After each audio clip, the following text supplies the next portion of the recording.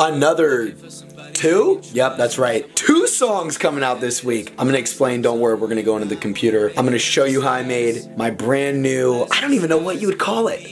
It's not an EP.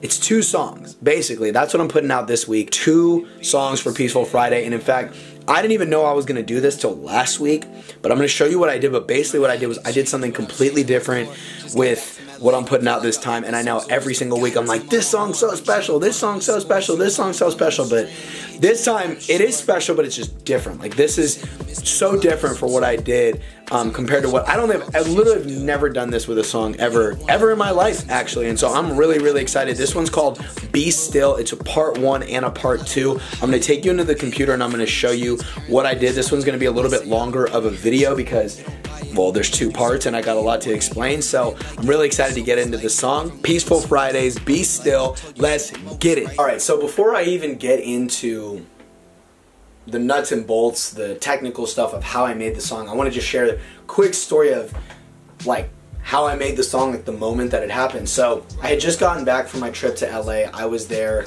visiting my homie Corey Wallace, and let's see, it was around September, wow, maybe it was, yeah, it was September of 2020, I believe. Yeah, it was September 2020, and I had just gotten back from LA, and my bro Connor Jean was, oh, so this was around, oh my god, so this song was a year ago. It was around Thanksgiving time. My homie Connor Jean was back in town visiting for Thanksgiving break, I guess it was, or maybe it was Christmas. It was around this time last year, actually. And I don't know, he was like, yo, I think maybe I was like, yo, we should make a song. Like, he's not a musician, he's a basketball trainer and an entrepreneur and just a homie. And we were like, yeah, let's make a song together. And so he doesn't know how to make music, he doesn't do that, but he was just like giving me input and being like, yo, we should go for this chill, smooth, flowy vibe. And so we put this song together. So shout out to my homie Connor Jean for helping me put this song together, man. Thank you. He was there for me making the beat. He was also there for me writing the lyrics and even recording, and gave me tips on that. And it was cool. Since Connor and I worked on the song, I way reworked it like a lot. I even re-recorded all the vocals like 2 weeks ago just to give it a little bit stronger of a feel. So let's go in, let me show you piece by piece how I made the song, what made it special, and I'm going to take you into the reason why it's so different. So first things first, started with a sample. You know where we're going with this, right? V-I-B-E, as usual. That was it, by the way, melodically. And I know for me that's so different because usually I'm like throwing a hell of melodies. That's coming, but not yet. So that's the first thing I did. Next thing we've got is snare. Kind of did a snare and a clap and I merged them together. Hi-hats.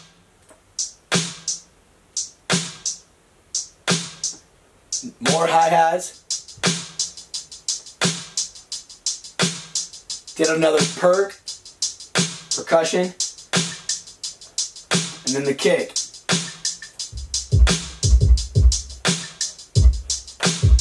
All together. Smooth, right? I'm not going to show you the rapping part. I'm going to have you just listen to the song to check the rapping, but smooth rapping, like smooth rapping. Went into the chorus. I will break down the chorus vocals for you though. First one, we've got a main vocal. Looking for somebody I can trust, someone I can talk to forever, there's a must. Something on your mind, well then baby let's discuss. Let's discuss and be still. Cool. Got layers, of course. Looking for somebody I can trust, someone I can talk to forever, there's a must. Something on your mind, well then baby let's discuss. Let's discuss and be still. So there's a little difference mixing wise with how those were. The main vocal, very crispy. Looking for somebody I can trust, someone I can talk to forever, there's a must. These ones you can tell have some effects that give them a little bit of like warmth. Looking for somebody I can trust, someone I can talk to forever, there's a must. Big kudos to my homie Corey on that, because Corey was like, yo, you need to mix Like if you're going to do a bunch of vocal layers like the way you do them, you need to mix the layers way differently than you do the main vocal and give it that variety. One of the best tips he's ever given me. I recorded some other vocal layers at a higher octave. Looking for somebody I can trust, someone I can talk to forever it is a must. Something on your mind, well then baby let's discuss. Way different. Let's put those together with the other. Looking for somebody I can trust, someone I can talk to forever it is a must. Something on your mind, well then baby let's discuss. You can kind of hear it, it blends together. And then the other thing I did was I added these little oohs. Ooh. Right? Ooh. I do that from time to time. Not often, but I do that from time to time. All together. Looking for somebody I can trust, someone I can talk to forever it is a must. Something on your mind, well then baby let's discuss. Let's discuss and be still. This is so smooth. And be still. Bam. Now gets into the special part. So, originally, the song was 3 verses and 3 choruses, right? No, 4 choruses. So it was verse, chorus, verse, chorus, verse, chorus. Oh no, so 3. 3 of each. It was a long song and it was super smooth, it was vibey. But I was just like, you know what? The song feels a little long, the beat's getting a little repetitive. What if I broke it up into 2 parts? So, that's what we did. Me, myself, and I. Ha! That's what I did. So I'll show you how I did that. What I did was I took the sample and reversed it. So now we're into part 2, which is when you check this song out on your preferred streaming platform, it's literally 2 songs. It's not one big song, it's 2 songs, 2 audio files. So, but it's in the same session. I could have bounced this out as one big fat song, but I was like, let's break it up into 2. That's what makes the song, this whole thing different. It's not one song, it's literally 2 audio files. So, if you put it into your playlist, or if you want to listen to them, it's two tracks. Marketing wise, I don't give a hoot what that does, if that's a good idea or not. Don't give a hoot. I just wanted to be creative. First thing, took the sample, reversed it.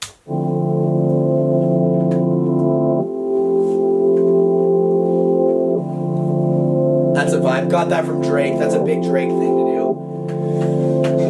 Now, originally, I had the exact same drums, but I changed them. So this time, I have a completely different drum track. I'm just going to go play you just the drums right now all together for part 2. Way different. Way different. I like these drums more than the part 1. This is dope. With the reverse melody. Yes, yes. I had that recorded. I was like, good, this is great. And then I was like, wait, more melody. That's what I did. Played like kind of this little like, kind of some keys, some melodies.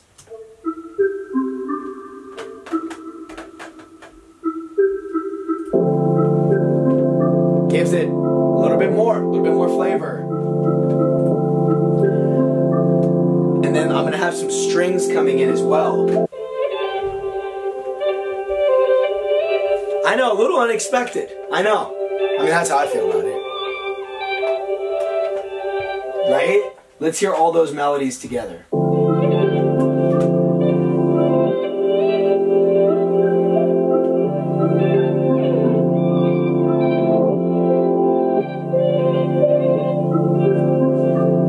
Muy bueno. At the end, I have this crazy synth come in. And this is at the end. This is like to end the song off, and along with it are the other melodies. So let's hear all those together. And that's to give it a moment. In fact, what I'll do too, I'll show you how it all comes in. Looking for somebody I can trust, someone I can talk to forever there's a must. Something on your mind, what it Such a let's vibe. discuss.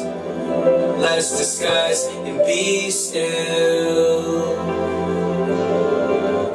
super vibe. The last thing I want to show you is how I mixed my verse. This time I pretty much had the verse mixed almost exactly like I did in the verse in part 1, but I threw a lot more distortion and warmth on it. Check it out. So this is regular. Learning how to change without changing my core. Just got back from LA. Regular. Feel like I opened some doors, but goddamn I want more. Been trying to run up. But then I threw some effects on there to give it a completely different vibe. Learning how to change without changing my core. Just got back from LA. Feel like I opened some doors, but goddamn I want more. Been trying to run up the score. 2-mile run on this. Let's quick hear just a sneak peek. I'll give you a snippet for God's sake. Relax. Learning how to change without changing my core. Just got back from LA. Feel like I opened some doors, but goddamn I want more. Been trying to run up the score. 2-mile run on the strand. They hit you up on the shore. You say you miss me, well I miss you too. Tell me about your day and all the shit you do. You're the one I wanna listen to. Got something that I didn't wanna say cause it don't fit the mood. Yeah, so like I said, this song way different than the way that I've done songs. I mean, it's not even this song, it's 2 songs. I took one song, I was gonna have it be 1 song, and I broke it up and made it 2 songs to give it way more of a moment. Look, here's the deal. Sometimes when you're a musician, I mean, I know I go through this. I don't know if you go through this as a musician or if you're even a musician, but I know I go through this. Because I am literally DIY, like do it yourself on like oh my God, I'm like literally getting a headache just even talking about this, but the marketing and the business bleeds into the music all the time, like all the time. If you're in the music business and you handle the music and the business, then the business is going to bleed into the music. It happens. And sometimes it's cool. Sometimes it makes for great music. Sometimes it just puts a strain on you. It does for me. And one thing that I've learned is not to let that happen. One thing that I've learned is I make so much music that it doesn't matter if that happens. Like sometimes I do let the business bleed into the music where I need to make a song that's catchy and I don't want to do that thing because it might not catch people's ear because it's not comfortable for people to hear that. And sometimes I'm like, screw it. It's music. It's something that I want to do personally and somebody's going to connect with it and that's okay with me. You know, that's fine with me. That maybe it's not something for the masses. Maybe it's not going to be a pop hit. Like this isn't going to be a pop hit. Maybe, who knows, but I don't see this being, a big massive pop hit banger that's going to put me on the map. I see this as being something that's special to me, that I love, that I care about, that I want you to listen to, that maybe you'll care about. That's what I see with this song. And it's a very meaningful song. You know, this is a really interesting song emotionally for me because this is a song that I made when I did meet my wife. This is before me and her were like really exclusively dating, and I refer to her a lot, and it's when I was starting to feel like maybe this girl's, I don't know, maybe this girl's pretty cool, maybe she's somebody who I can see myself being with. I mean, this was a little snippet moment of me saying, well, let me explain myself. You know, these are words that I really should have said to her at the time, but I didn't. I said it in a song. It's about what I'm struggling with emotionally as wanting to be a musician, entrepreneur, do these things, but then also have my heart taken care of. That's what this song's about. Really powerful stuff. It's a really deep song, and I'm really proud of it. I'm really happy for it. Both songs, however you want to call it, both songs.